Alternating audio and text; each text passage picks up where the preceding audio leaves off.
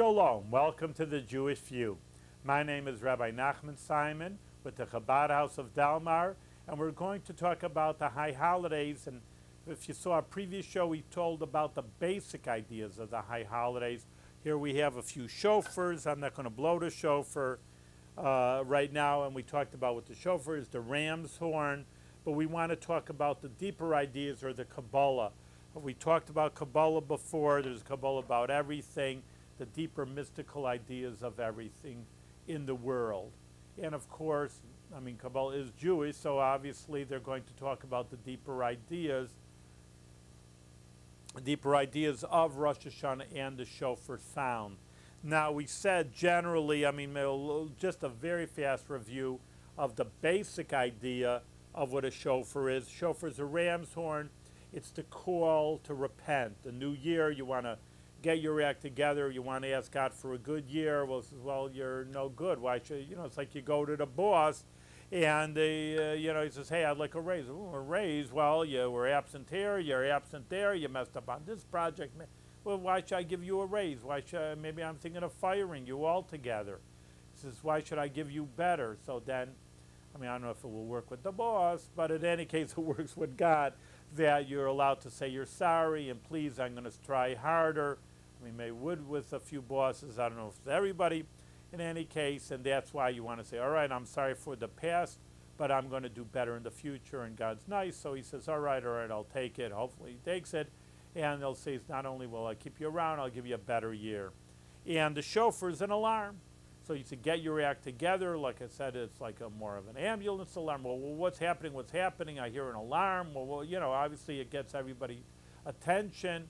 So that's what the horn is. You blow a horn, and you get everybody's attention. But, all right, so that was the basic idea, making it very fast. I explained it more at length before. Now, the shofar is straight, and it's not just a horn. Now, like I told you, all right, it's a horn, it's a sound, it's a sound. But it's more than that. That's where the Kabbalah comes in. And it's an expression of your heart, of your feelings. And here you have a straight horn. A lot of times they're curly cues a little bit. If you've seen pictures of them, I don't have to show you, but they're very big curly cue horn. And in any case, we want a straight horn because it's like, people even say in English, straight from the heart, or you want to express your heart. And there are three sounds, we said, and that they are the straight sound, ooh, the broken sound, ooh, ooh, ooh, and a little bit of a staccato, da da da da da da. All right, so these are the three expressions of your heart that's coming from your inner heart. And those are the ways to reach the inner heart, because you have to understand this. Again, Kabbalah is the spiritual ideas, and making, again, a long story into a very brief idea. You want to go spiritual places. You want to go to Canada, get in the car, or go on a plane. You know how to get there. Well, I want to get to a higher spiritual level. Show me a time machine. That's science fiction. There's no time machine. And there's nothing to, car to spiritualness. So how do you go anywhere? Obviously, it's a joke. There's nothing physical that's going to get you to a spiritual place. What we got to do, we'll go to a rocket ship and go over the sun. You can't go there anyway. Look, you can get to the moon or Mars nowadays. So how are you going to the higher heavens? What are you going to do? There's no spaceship that's going to take you there anyway. So what it is, of course, you don't need a spaceship, because spaceship is physical and the moon is physical. It's a rock or whatever. It's a distance, a few 100,000 miles. So you go through a distance. You can just get a bigger engine. Make it simple. A very complicated situation. Get a big engine and you fly up to the moon. Yes, because it's a physical thing. We're talking again about something spiritual. How do you reach your heart? How do you reach your soul? Well, there's no operation. Obviously you don't hurt yourself. There's craziness. You don't hurt yourself, and you don't. There's nothing to look at a CAT scan to see your soul. But what you do is, that's what these spiritual devices are for. The shofar, it's more than just a sound. On one basic level, it's a sound to get you nervous and scared. Hey, the day of judgment is coming. But on the other hand, that these sounds are expressions of your soul. That's what's so beautiful. You want to find their pathways into your soul, That's what these mitzvahs, that's what these commandments are all about. And these commandments reach up to a higher level, and that they reach into your soul into a very, very deep level also. And that's one thing, that's what the shofar does for you. It deals with your soul, it expresses your soul. So how does it do that? It's on a very deep level, and Kabbalah level. These are God's commandments, and that's what these special days are. Now, you have to remember also that days are also special. I mean, you can say, well, I can blow it in the middle of the summer, the horn, I'll get to my soul. No, it's got to be in the right time. It has to be done on Rosh Hashana. Why? If the shofar is such an idea that it expresses your soul, why can't I do it any old day of the year? What does it make a difference?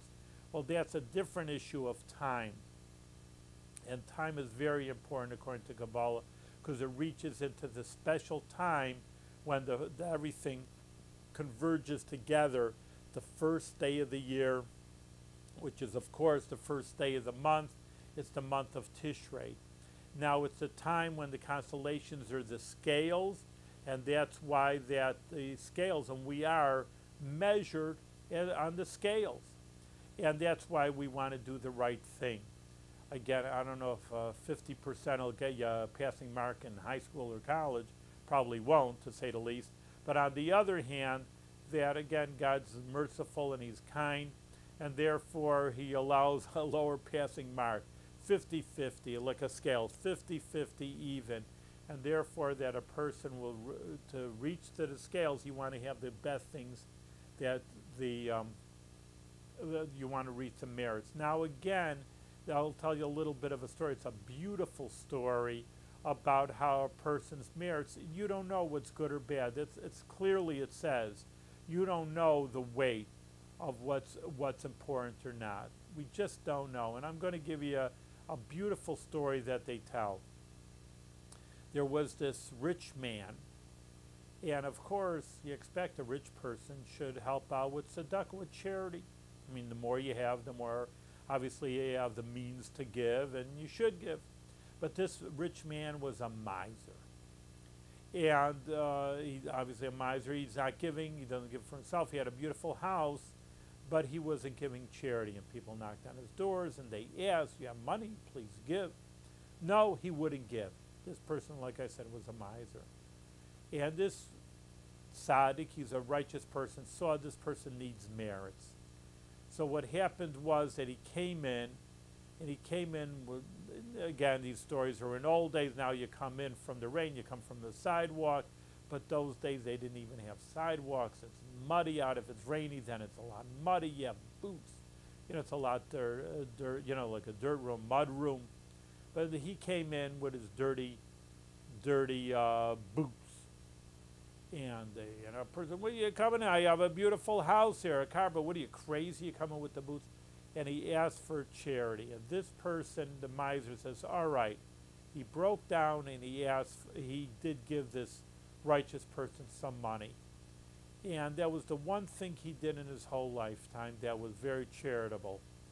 And the problem is just that he went up to heaven, and after heaven, everybody's judged. And again, we're scales. We get like a mini judgment every year for what we did in the past year, but this is a person was judged at the end of his lifetime.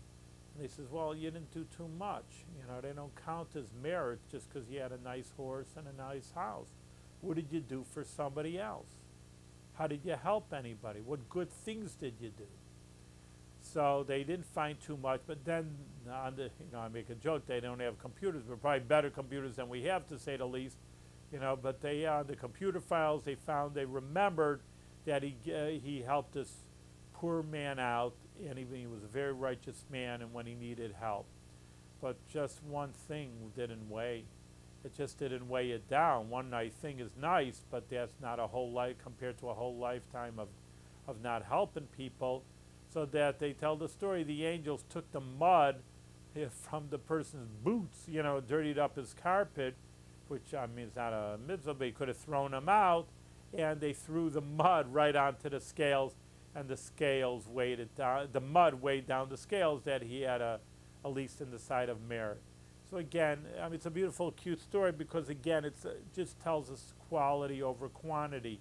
Many times, I know how many people tell me, Rabbi, if I'd be a millionaire, I'd give. I can't give $1,000,000. All right, I can't give anything. And that's just not a correct attitude because, again, God does understand. And maybe if a guy's $1,000,000 and he's worth $1,000,000,000, say, well, what's the big deal? You wrote it off on your taxes anyway. You didn't have any less of a yacht or whatever. You didn't lose anything. And a poor person, when he gives a few dollars, hey, man, I could have had something a little nicer. I have nothing. And he really is a very hard way to give money. And he gives it, and that $2 may be more important than the $1,000,000 of somebody else. We just don't know. That's what I'm saying. You cannot judge. Well, what's more important, $1,000,000 or $2? $1,000,000. Well, who knows? You have to know the circumstances. You have to know the situation. And therefore, we're not to tell them. We can't tell. You don't know what's in somebody's heart. We surely do not know that. Some people like giving, and other people, it's very hard for them to give. So it's very difficult for them to give, and they give anyway. Well, that's appreciated. It was harder for that person to give maybe the same amount, but you don't know what's in somebody's heart. You don't know their situation. So for all this, the bottom line that it's expressions of the heart that has to be achieved on the new year. And that's a deeper level of to express your soul. Because you have to understand this, turn to Kabbalah, that every person has a full soul. There's no such thing as a half a soul. Everybody's 100% inside. Trouble is, and it is a trouble, that we're in a physical world and we say we have evil inclinations. Obviously, we see a lot of people not doing not nice things, to say the least. And we don't have to talk about, unfortunate things. But on the other hand, we don't call them bad people. Their actions are bad, but inside, inner, everybody's perfect. It's a very deep thing to think about, and that's what Kabbalah teaches us, that in heart, we're all 100%. And again, I said the last show, and listen, on Rosh Hashana and the New Year's, who's going to say I have no faults, I'm perfect, I do everything right? I mean, who could say such a thing? This really isn't. Maybe there's a handful of very, very righteous people like the Rebbe, and he wouldn't say it either. He would also say, I have to do more. But I mean, we could say about him, he's a righteous person. But 99.9% of the people, who's going to say that they're perfect? It's ridiculous. So on the other hand, in our inner self, we are all perfect. It's in our spiritual selves that are perfect. So what we have to do is express our spiritual selves into the outward realm. We have our mind, we have our heart, and we have our hands. We do things, we think, we speak, we act. That's the way we express ourselves. And sometimes we don't think the right things 100%. We don't say the right things. We don't do the right things. Again, we're not perfect, to say the very least. On the other hand, our souls are perfect.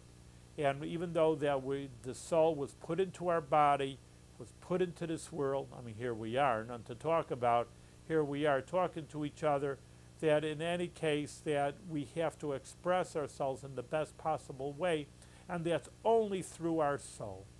Because our soul is a powerhouse of energy, it's a powerhouse of goodness and perfection. So what our job then is to do is to link up with our soul and try to express our souls as much as we can. And that's the idea, a little bit of shofar. It's one idea. And that's to express and to bring out our soul so much so that we're able to express ourselves in a good way, in a right way, to make ourselves into a pure way in order to correct ourselves and to feel the spirituality of everything. And once you feel the spirituality of everything, you get to the highest level. And that's a little bit of shofar, just a little bit, we only have a few minutes. But also I want to get into the idea of Yom Kippur, which is the 10th day of the month, and they do call it the 10 days of repentance. Now, Yom Kippur is the holiest day of the year. I said before, we fast. I mean, just because we're almost angelic in a certain sense. Angels don't eat, human beings, we need to eat. Well, I mean, go with a few days without food, you're not going to be around too long. So we're angelic in that sense. We're trying to be as much as we can. And again, that is really the point, to express ourselves in a spiritual way. And once the spirituality comes flowing through, then, I hate to use the word automatic, because nothing's so automatic, but at least be a helping hand for us in order to be spiritual and good the way we are supposed to be. Because if you feel that spirituality on Yom Kippur, that'll come through in everything you think and the way you do and you express yourself. And now let's look at Yom Kippur. There are 5 prayer services on Yom Kippur. Normally there are 3. In a normal old day, it's 3. On a little bit higher holiness, a lot higher holiness, is the Shabbos, Sabbath, and the Yom Tov of the holidays. And on the there's 4. And then on the holiest day of the year, 1 day a year, it's Yom Kippur. It's the 5 days of the 5 services on this 1 day of Yom Kippur. Let's look at that number 5. There are 5 components to our soul. In Hebrew, they're called the Nefesh, Ruach, Chayin, Neshama, Yechida. I cannot translate them because that there's no English words for 5 different synonyms for the word soul. It's something only Torah has, is deeper levels of feelings for your soul. 5 different words for the soul, 5 different levels. And in the Yom Kippur, we reach to the highest level. We reach to the highest level of Yom Kippur through those 5 prayers that bring us up to the 5 levels of the soul. So that's a very important idea. Again, expressing your neshama, which means your soul, expressing your soul. And again, it's not just a shofar, and it's not just, okay, well, I'll fast. I mean, there is the idea that people are spiritual fasting, but Yom Kippur is a very special day. Again, in Torah, the time frame, the place is important, the time is important, and the person is important, your soul. And that's very, very important. And now just to cue in a little bit about what the time frame is, that Yom Kippur is a special day because that's when Moses came down with the second set of tablets on Yom Kippur, and that achieved full atonement for the golden calf. And that was a time for expressing ourselves to be totally atoned for. And then God says, well, this is just a good day. It's going to be the Day of Atonement. So certain things happen in the spiritual sense in the time frame. And that's very important because, like I say, well, you could blow a shofar any old day. Why not? Why can't you blow a horn any old time of the year? And you can fast any old time, you know, take a day off and fast. But you won't achieve that high spiritual effect only on Rosh Hashana and only on, for the shofar and Yom Kippur when we fast on Yom Kippur. Because these are special times in the cycle of the year that are affecting us. So we're the person we were talking about, excuse me, the person, that your soul, can't be, I mean, let's say an animal. They don't have the same feelings as a human being. The time, I said, because it's Rosh Hashana and Yom Kippur, it's a high holiday, it's a special time. And the third thing is place. Well, truth of the matter is, and that's why we moan we're in exile in the diaspora, the Yom Kippur, the highest level would be in the temple service. That would be in the Beis HaMikdash, the temple in Jerusalem. Now people go, it's one of the biggest tourist sites is the Western Wall. But that's all you see is one wall that's left. Everything else is in ruins. It's 2,000 years since it was destroyed, but the spirituality is still there, and that's why people do go to Israel. They go to Jerusalem, and they go to the Western Wall to achieve that spirituality, to feel that place. Now, of course, I mean, the spirituality is still there, but you say still. I mean, obviously, if you would have the whole temple there and you would go into the place instead of going and standing on the outside looking in, obviously you can only imagine if people ever felt that spirituality of going to Jerusalem. And I know many non-Jews watched his television show. I just wanted to say, I mean, I don't work for the Israeli tourism anyway, but in any case, it is a beautiful place. and the majority of tourists are non-Jewish.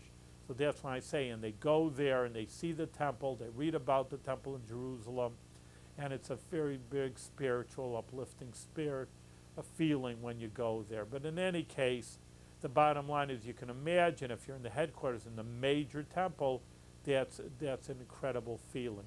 So therefore what we have is the place, which we're supposed to be in Jerusalem. Now we're in any synagogue or any temple.